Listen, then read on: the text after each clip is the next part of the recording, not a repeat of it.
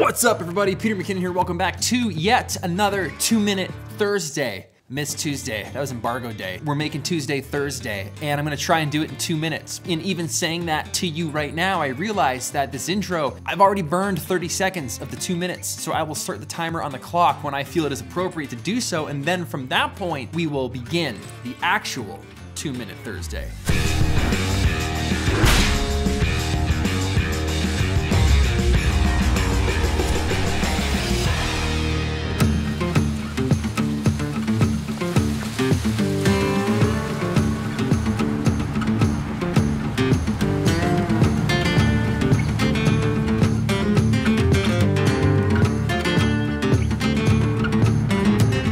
That intro. Not bad, right? We made that entirely with Artlist, which this video is sponsored by. More from them in a minute. But today we're talking about how to fake the 35mm film look. Because let's be honest, I'm into film right now. In case you didn't know, I tell you every single week. How do you know Pete's into film? He'll tell you. But the look itself of getting a vintage photo or 35mm film, that is very popular. It's why the Fuji X100V is very popular. It's why tons of presets exist to make photos look vintage and look like film. Shameless plug here, I've got my V5 preset pack coming out very, very soon. All right, let's put 2 minutes on the clock and completely disregard it, but I will try, I promise. Here is a photo that we took, Chris Howe took this photo in a field where we were shooting a project that you've yet to see next month. Very vintage, very film looking. Now it's not, it was shot with a digital camera, which is always interesting when you come back and drop the grain down to see how much sharper it is, but I'm adding like 50% grain. So that's one, obviously making it very filmic looking. I find a few things to do to make something look like it's shot with film or vintage or just has more feel, more soul to it. Less contrast, absolutely less, no clarity at all. The colors, depending on what the subject is or what time of day it is, either pop or don't as much. Adding grain, but the size of grain and the roughness of the grain, those things all matter. Just adding grain without size or roughness sometimes isn't enough. So I'd like 50% all of them. I've been doing that on my iPhone shots with Lightroom and just grain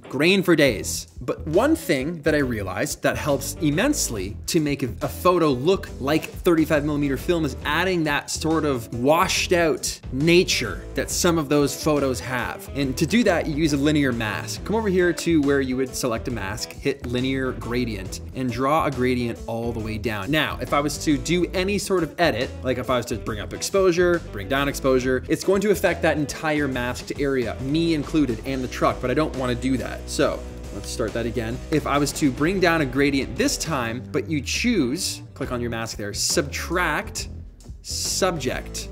See, what that does now is it puts the gradient behind me. And it doesn't just stop at people. You can click on that mask again, hit subtract, go to objects, and it will also cut the truck out. All right, now before we get into the magic of what makes this image look like it was shot with film, I need to thank our sponsors of today's video, Artlist. Now, the intro, if you watched it, you'll notice I didn't shoot any of that footage. We used all of that footage from Artlist. So obviously, you've got your stock footage. Now, footage aside, you might have heard the sounds, nature, Foley, the sounds of the environment that you are currently looking at. Typically, you'd have to go through a website and find all those individual sounds yourself. What does a field sound like? What this new AI tool is doing that Artlist has made is when you find a clip that you want to use, that AI automatically goes through the database and finds sounds that would work in that scenario.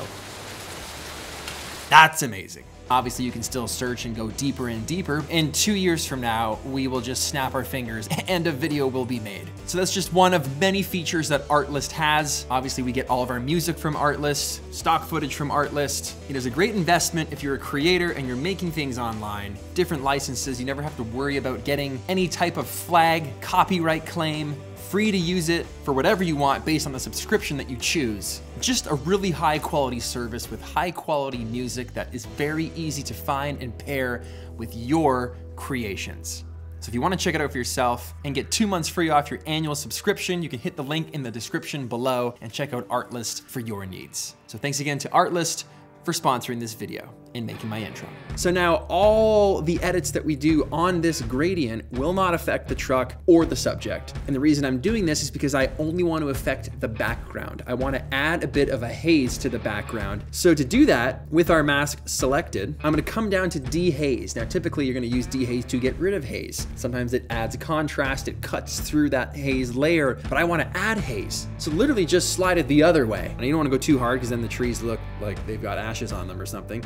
But start halfway, maybe go negative 35%. But that little look, that little trick that adds the haze to the background, brightens the tips of the trees. And now if we preview that on and off, that's what it's done. It's just softened it up. If you want to bring that mask down even further, you can just drag, literally just drag the square because it's not going to affect your subject. Again, that washed out kind of glow look, to me, that just makes all the difference. It's that easy. And time.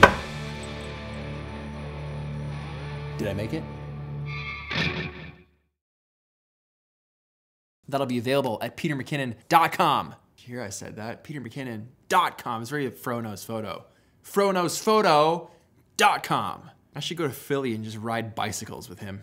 How sick is this hat, by the way? My friends at Coup de Tete made this for me. It's my new little summer banger.